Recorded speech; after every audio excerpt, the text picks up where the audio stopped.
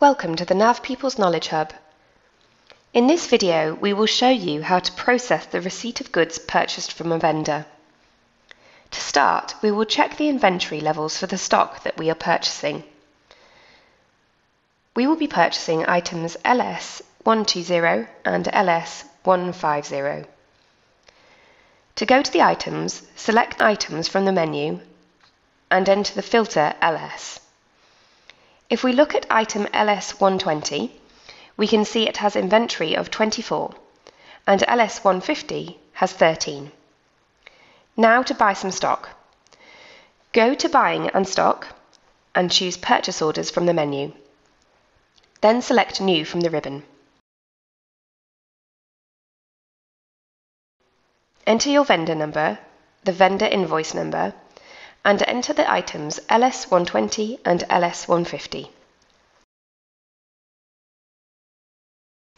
Enter your location code and the amount that you wish to buy. We will buy 5 of each. Release and post the purchase order. Now return to your items and add the filter LS again.